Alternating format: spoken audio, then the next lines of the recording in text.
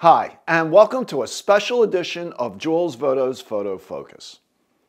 This is an exciting day for Nikon Z8 owners. Early this morning, Nikon released firmware 2.0 for the Nikon Z8, which is a major firmware update. I installed it a little while ago, and it took less than 5 minutes. So let me go over some of the major improvements, and not so major, with the Nikon Z8. You know what, before we get into those firmware updates, to those changes, I just want to say something in praise of Nikon. Ever since the Z6 and Z7 were introduced, Nikon has steadily improved through firmware updates their products. And this one to the Z8 is no minor update. It's a major update, as we will see as I go through them. And there are more than what I'm going to talk about. So Nikon, thank you very much for making my I love the Z8. I think it's a great camera, but now it's even better. And very happy, very pleased with my purchase. It'll be a year next month that I own it. I bought it when it first came out. I will be doing a video on my first year with the Nikon Z8 sometime in March. So let's go now with the improvements to the Z8. Probably one of the most anticipated improvements was subject detection birds. Now, the animal subject detection on the Z8 would detect birds, and also the auto subject detection, but birds is specifically for birds. That was something that was added to the Z9 last year, and I've read some reports on it, and it seems to work really well. So I'm very happy to have that available now on the Nikon Z8. Number two is auto capture.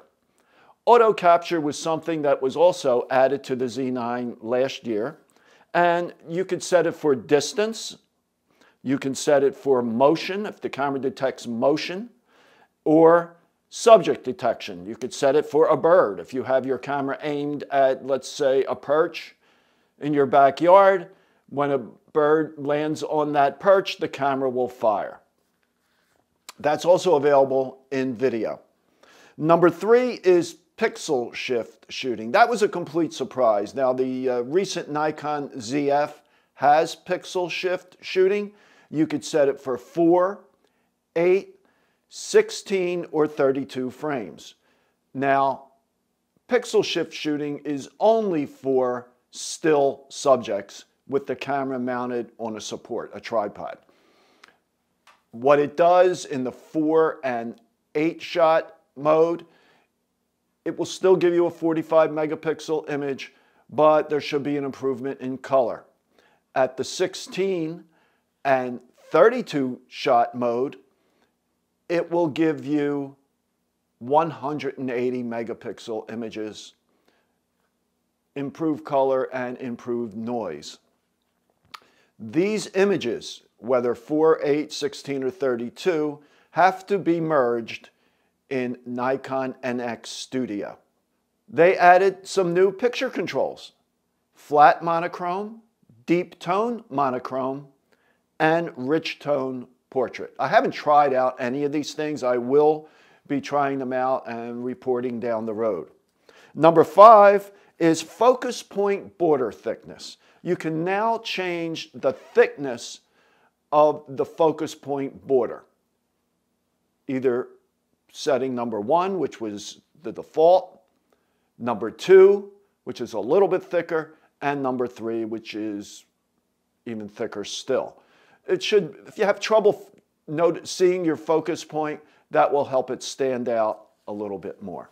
Number 6 is you could program a function button to cycle through the AF area modes. If you find yourself changing AF area modes frequently, you could cycle through them, and you could restrict the number of modes that are available through this cycle process. There's some new shutter sounds. I tried that, and I don't see a big difference between the sounds, but that's something that's not important to me. There had been talk of having a shutter sound that sounds like a cat's meow. That is not available. Number 8 is exit zoom in manual focus mode. When I shoot with manual focus lenses, I usually zoom in to 100% by pressing the OK button on the back of the camera. And then I have to press that OK button again to get out of the zoom mode. However, now all you have to do is lightly press on the shutter release, a half press on the shutter release, and it will take you out of that zoom mode. So that's one less step that I have to do. And sometimes it's hard.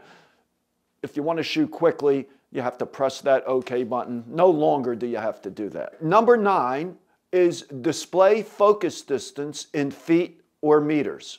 When using manual focus, if you either switch the lens to manual focus by the switch, or if you grab hold of the focus ring and start to turn it, a bar would display in the viewfinder, but it really gave you no distance information. Now the bar still displays, but right above the bar it will give you your distance, either feet or meters, however you set it up. So that's a great feature. I really like that. Number 10 is exposure delay mode. And you could set it to delay the shutter release over several different time frames. And that again is something you would use if the camera were on a tripod and you didn't have a remote release or you didn't want to use the self timer. Now also Nikon updated a lot of their software. NX Studio has been updated.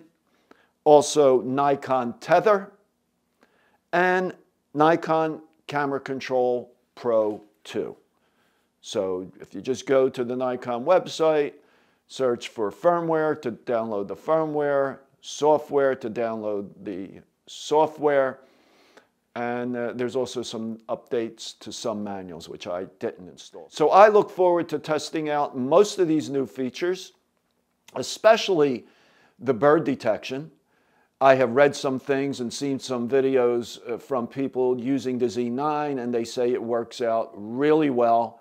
It will even find a bird in a busy background. So I can't wait to try that one out. So I was expecting some of these firmware updates. I did not expect the pixel shift, and that's another one I would like to experiment with. Okay, so that's it for this video. If you have updated your firmware and have tried it out, let me know what you think. If you've tried out some of these new features, I'd love to hear your input. So I normally publish a new video every Monday morning and Wednesday morning at 11 a.m., but because of this firmware update, I had to make a video on this right away. So thanks for watching. Please subscribe to my channel and give this video a thumbs up, and I will talk to you next time.